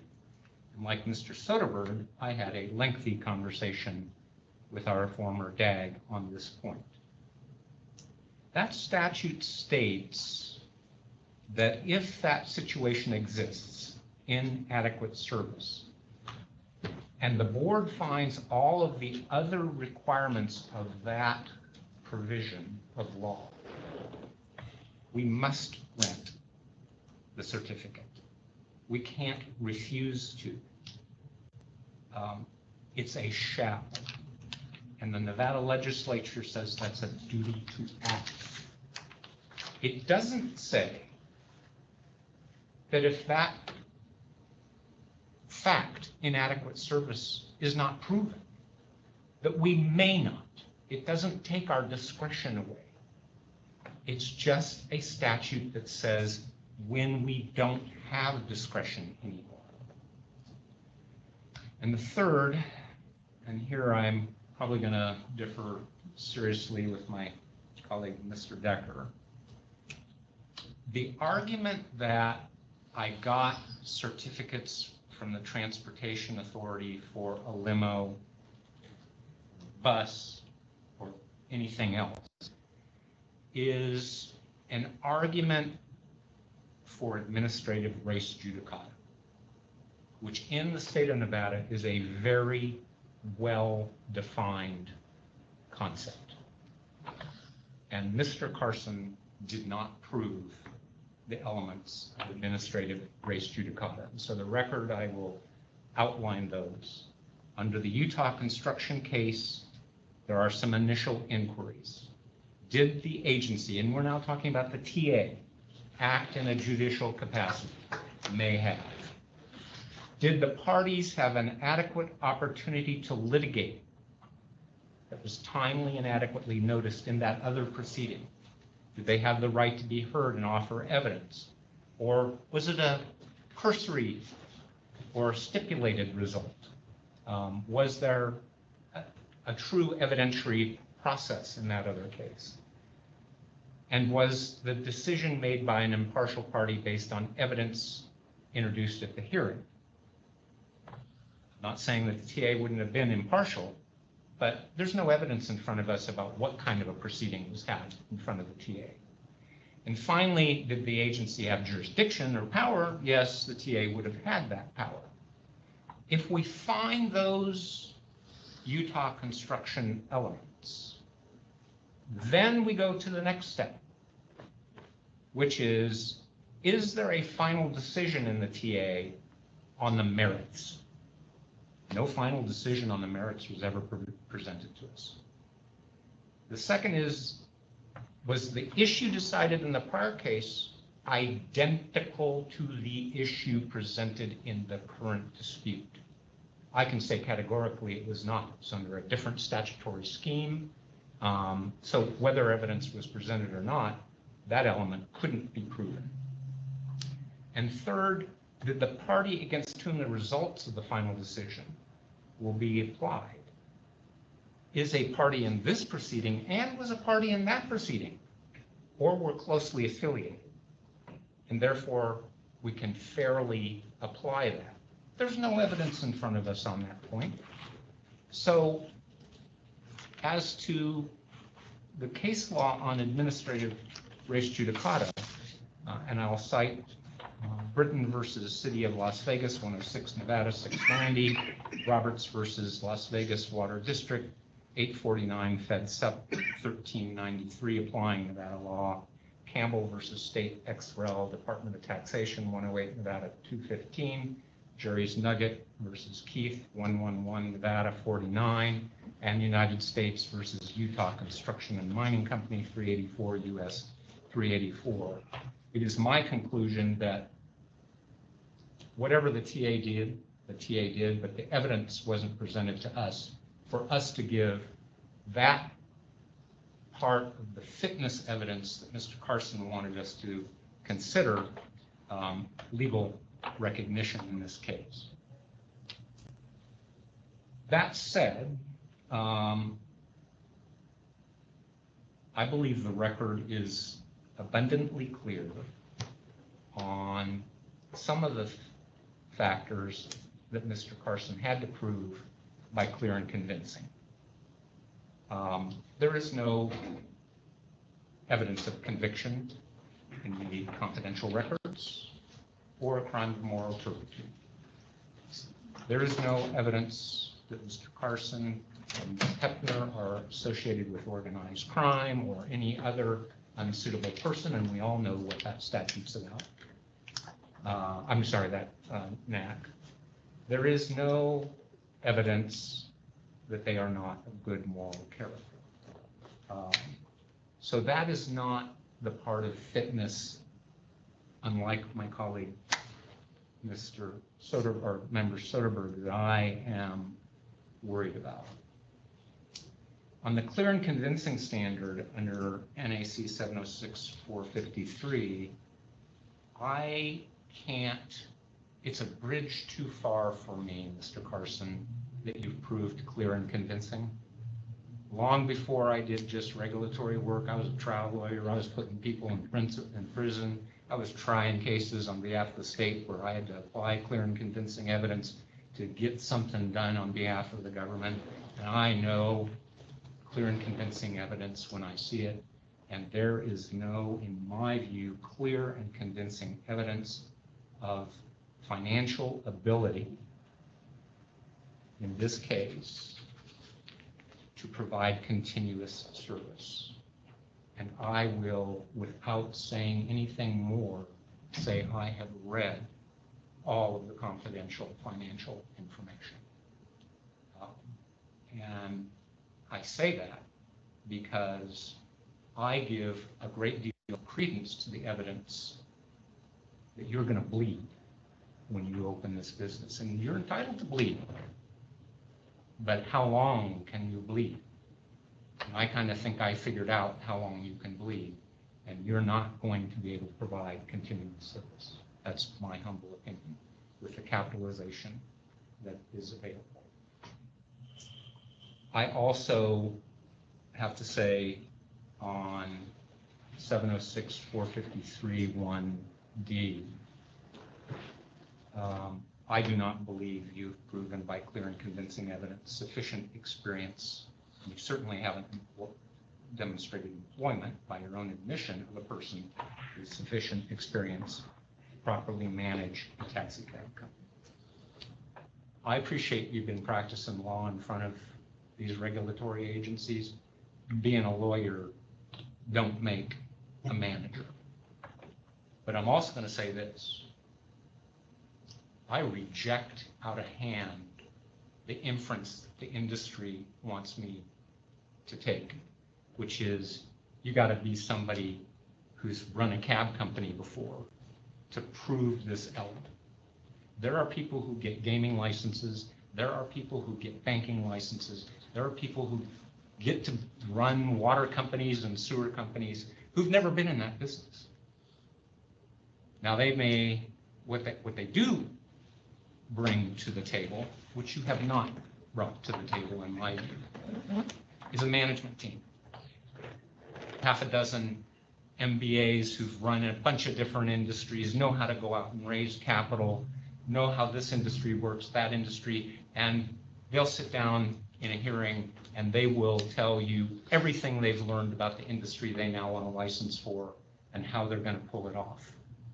And they're going to give me the kinds of data you did not give us. It's not adequate evidence to say I had a telephone call and I can buy these cars for that. There needed to be documentation. There needed to be documentation of how you were going to borrow the money to do this. There needed to be documentation of where you're going to actually operate this business. Not, I might do it this way, or I might do it that way. I'm actually going to agree with some of the intervener testimony. I thought when I walked in the hearing room the very first day, what he's going to present me is, having read the financial data, I'm going to take my limo company and I'm going to use it as a springboard and I'm going to collateralize it. And I've already got everybody on board for that. And this is how I'm going to do it. And here's the experience they have. I never heard that. What I heard is, I might do that. I might not do that. It's neither clear and convincing evidence, nor is it even a preponderance to say, I might do that. The argument you made that fell on deaf ears for me was, well, I'm not going to incur any of these expenses. I'm not going to even incur the expense of getting bids or estimates, documentation for the board to look at before I get the CPCN. That would be a wholly unique position in my experience as a regulatory lawyer. You do not go to the Gaming Commission and say, I'm going to build a casino. But when you give me the license, I'll go get the $500 million to do that. The $500 million, there better be that money in the bank. You want a banking charter in the state? You better have $40 million in the bank. You better already hired your bank manager. You better already have the bank location, because you have to have a business plan that says how you're going to serve the community where that business branch is. So, you know, it's not unique. You know, if I want to set up a water or a sewer company, I don't say, give me the certificate and then I'll go get the water rights. And then I'll build the sewer plant. It's, you either have got the plans on the board and you've got the money to do it before I give you the certificate. And that's not a unique concept in Nevada law. And it shouldn't be unique in this context either. So I'm very troubled. I was very troubled and still am, and do not believe that you've proven by clear and convincing evidence your financial ability, or that there's sufficient experience in this company to operate. Do I believe in my heart you could? Yeah, I believe the two of you have the ability to put together an application to do that. You just didn't do it. And I don't know why you didn't do it. Mr. Winter speculates that you want a CPCN but not to operate a company. There's no evidence of that. But certainly I might draw that inference on the evidence here that you did the bare minimum to maybe try to get a CPCN that you would then market. I will say, if that were the business plan, that is detrimental to the state of Nevada and to the industry. This board should not be granting CPCNs for arbitrage. That would be a black eye for the state of Nevada. We should be only granting CPCNs to people who are going to go into business and pursue taking care of the traveling public.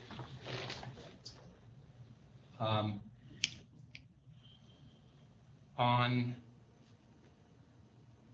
the standards of 8826, well, let me just comment on, because everybody's talked about NRS 706-151. Wonderful statute. It's a legislative declaration of policy. It provides guide rails on how we should be doing something. And if we were to grant a certificate that would violate some of these things, like giving you some special benefit that no other company had, or by ignoring a regulation or a statute, then we'd fall prey to a 151 issue. But I don't personally see 151 as a major point here. On 8827 sub 2, A through E, I have already said B doesn't, it's just 706-151 is just guardrails, so I set aside B. The first is that you're fit, willing, and able to perform the services. I believe you have personal fitness in spades.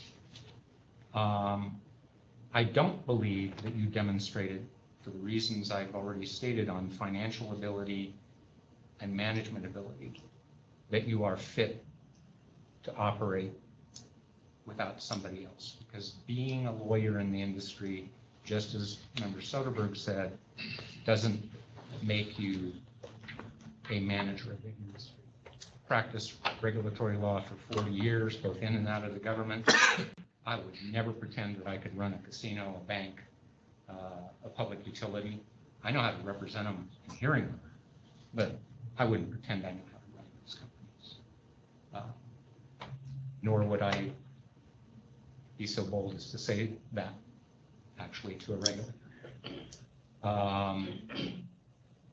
But the term fitness, willingness, and ability are, and I use this term in the legal sense, those of us who went to law school a long time ago, are pregnant with meaning. Fitness doesn't just mean that you're honest. Fitness means you're able to do this from the standpoint of commercial competence, not just probity, but acumen. Willingness doesn't mean, sure, I really want to do this, I have a passion for it. Willing means I've got the capital, I've got the commitments, I've got the documentation to prove I have the ability, day one, to turn the switch if I am given a CPCN. And ability is, as I've said a couple times, more than just I've represented the industry. It's the ability to actually manage and operate the thing you want to operate. And I am not convinced, you've even proven by a preponderance, that you're fit, willing, and able.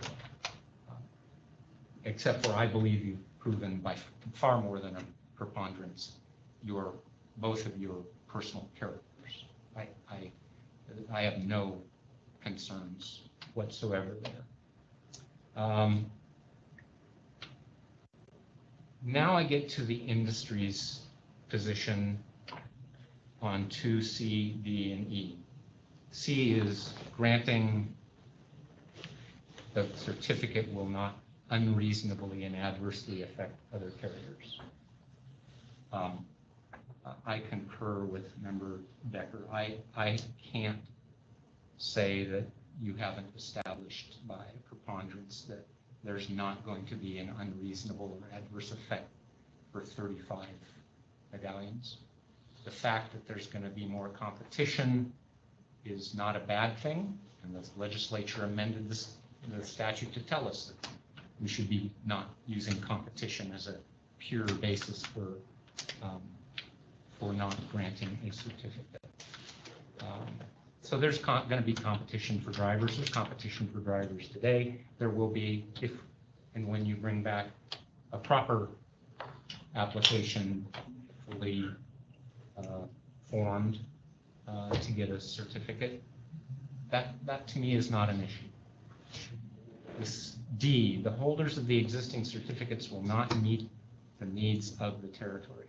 Already stated, I dismiss that one. That is only if I am only required to give the certificate if I make that finding. I don't find that they're not meeting the needs, nor am I finding that they're meeting the needs. And here, I'm just going to say, we're in a period of intermodal transportation disruption, and it's not over. It's going to continue, and to a certain extent, God, I hope we get back to 27 million rides, but I'm not sure we ever will, because there's a disruption, and that's the TNCs, and they're not going to go away. They've shown that they're not going to go away. They'll subsidize themselves for whatever purposes, if it's just delivering food. But that disruption, frankly, nobody presented any evidence in this hearing room as to whether more medallions or fewer medallions is going to fix that problem, because the only way for the taxi cab industry to fix that problem is to meet the TNCs at their own game. And the industry hasn't yet developed the technology or implemented the technology. And that's not accusatory, it's just not there yet. Hopefully the board can help in the future to get to that. So I get to finally, will the proposed service benefit the public and the taxi cab business in the territory served? I believe you've proved that particular element. 39 more medallions, or 35 more medallions. I frankly don't think it's going to change the meeting. And while while I wouldn't want you to go bankrupt, if you were to go bankrupt, I also don't think that 35 medallions falling out of the system is going to do harm to the rest of the industry. When Frias did, its blow up, did we move on? Yeah, we moved on. And if your company were to blow up, I don't think that would be. And to a certain extent, I agree with Member Decker. You have the right at a certain level to go into the business if you prove the elements you have to prove it, all of those elements, which you have not. You have the right to take your shot and see if you can't build the next 250, 350, medallion company. That is a right that the statute gives you to do, but you have to prove the elements to get there. And I don't believe you've done that. So for those reasons, I cannot support this application in the form it's in. I do want to say this. The one thing that I have wrung my hands about is we have the power to impose a bucket load of conditions on a certificate to put guardrails on giving somebody that certificate. And I want you to know that I have literally spent probably 3 or 4 hours, maybe that's not enough time for the chairman of the board, trying to figure out, could I craft those kinds of conditions in a way that makes sure that by the time you got your CPCN activated, you were in proper financial and managerial state to run the company. And I concluded that because I am so brilliant, I could come up with those conditions, but they would put a huge burden on the administrator and the agency, which actually the statutory scheme has said is our burden. And that burden is to make the tough call as to whether to grant the CPCN. And so at the end of the day, I walked away from that consideration because I'd love to grant the CPCN to somebody who's made out all of the elements, because I agree with Member Decker. We have to be not, we can't be a barrier to entry that only, take no offense, people, that only the good old boys that are already there get to keep, and the good old gals. That's not what the statutory scheme's about, but trying to craft conditions, I can't, it's a bridge too far for me. So those are my thoughts. Mr. Chair, I also reviewed 706 for conditional provisions, which many other chapters of law and other regulatory schemes have. And there aren't any specific provisions. I will say there were a number of times during the testimony of the interveners, specifically industry experts, in which I found myself personally worried for Mr. Carson and his personal wealth. And I found myself trying to figure out how he was not as worried as I was. And what occurred to me is, and one of the questions that I mentioned that I might want to ask when we, after closings, which we didn't have the opportunity to do, was going to be, and I'll ask it of you because we're deliberating, is there any value to a CPCN for someone who wants to possess it but not operate a cab company, as Mr. Winter mentioned? Because the minute he said that, I turned to my notes in which I had written that down as a question that I, as a former administrator and as a board member, don't know if there's any value. And so I was curious as to. I think so I think you're propounding that question. I am, yes. I think I've answered that in part, but maybe you didn't get that that was the question I was answering. Well, I did. I don't believe that we should grant CPCNs for speculative purposes. I absolutely agree with you. And it occurred to me that maybe there was less concern for the financials and the testimony of the interveners that the pro forma was inadequate because possibly there was an intent to possess the CPCN and for its own value other than using it to run a cab company. That occurred to me. I don't know the answer to that question if there is any value. And I didn't get a chance to ask the interveners, but it did occur to me a number of times to the point where I wrote it down. And when Mr. Winter said what he said, I found it in my notes where that was on my list of concerns because there was enough testimony from the interveners to worry about the numbers, to worry me on behalf of the applicant. The other, not only the speculation issue, the other issue that I have is, as I read the statutory scheme, I don't see that the legislature's telling us to go grant CPCNs that have no value to the traveling public.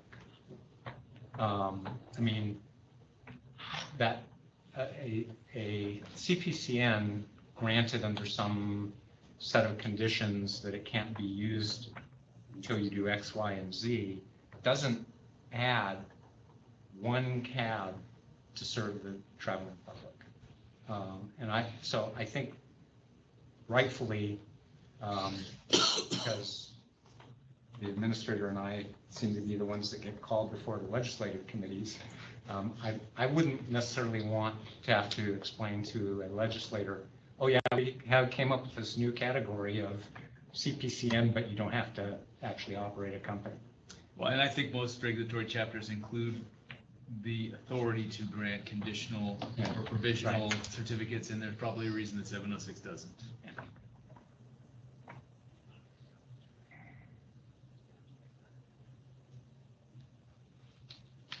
Other thoughts? If there's not any other thoughts or discussion, then I believe we're in a position for a motion. Might be an interesting outcome, but I would entertain a motion if somebody would like to make it. Mr. Chairman, let me ask you before we do a motion. I think we have two members that don't want to grant this item and two that do. So should the proper form of the motion be a motion to grant the certificate, knowing that I'm making the motion and voting no, or should I make a motion to deny the certificate? I haven't done this in a long time. I don't know if we put it in the negative. I know my vote is in the negative, but I don't want to do this wrong, or maybe the vice chairman should make a motion to approve, since he's told us he would like to do that, and then we can go from there. Or you can make a motion in whatever form you want to, and if it doesn't carry, then another motion would be required. Well, okay. Does that make sense? Well, there's four of us. Yes. We could be 2-2. We could. Could be. So I guess if I make a motion to grant the application, and we've got the DAG up there, you're on the screen now, we can see you. Yeah, I've been here the whole time listening. I just figured now I might actually have something to say. Yeah, okay, so here's the question to you. If Yeah, I I've been make a listening. motion What I would do is to just grant make the the application motion. and that motion fails, are we done? Okay. That's what I would do. Instead of making the motion in the negative and then remaking a motion in the affirmative, make the motion in the affirmative of granting, and then if it fails, it fails, and there you go. The motion fails with a tie vote. Shall I make the motion then? You may. Yeah, a tie vote is not an approval. It has to have 3 votes, a majority. Okay. I will make a motion that we approve the acceptance of Independent Cab as a cab company. Second. Second, and therefore grant the application. And grant the application, yes. Will you take that as I second the addendum. discussion on the motion? Mr. Chairman, my comments stand. Not a personal reflection. I think we've heard from a number of people that the applicants are nice people. And that's just unfortunately not something that we're to consider. And so I hate talking negative about people, and it was very uncomfortable for me. But at the end of the day, the statute doesn't have a nice person standard. And so I think they leave here, everybody's saying that they're nice people, and we hope everything goes well for them, but I will be voting no. Question to the deputy AG before we take a vote. So a 2-2 vote, what is the effect on the application? It's just 2-2 vote is not granting the application and has to be a majority. right. So it's neither granted nor denied. I'm not sure if there's another avenue besides granting or denying. It's either granted or denied, and if it's not granted by a majority vote, seems to me that's a denial. I would add for comments on the motion that my inclination, I'm very worried about the ability of the applicants to maintain continuous service. I think that was made clear by the industry experts. However, I tend to lead in favor of a marketplace in which people can figure that out for themselves. My concern is there a significant impact to the industry or the public? And I think probably there isn't. And I also probably think that Mr. Carson might thank his lucky stars in the future that he was granted this application, but I would vote to approve it. May I ask a question? Sure. If they are denied, can they resubmit with an easy application? With a what? They would have to submit a new application Yeah, within 180 days. Yeah, they can- If this is denied, they would have to wait 6 months before a new application could be presented to the authority. They're timed out for 180 days, but then they can file a new application. All right. Any further discussion on the motion? The motion has been made to grant the application. It's been seconded. All those in favor of that motion signify by saying aye. Aye. All those against? Against, no.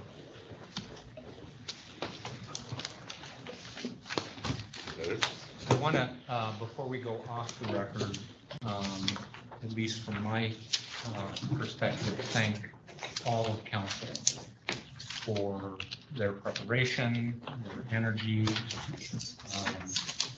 the very long and tortured path that you all went through, which I already publicly stated, I would hope we do not repeat in the future.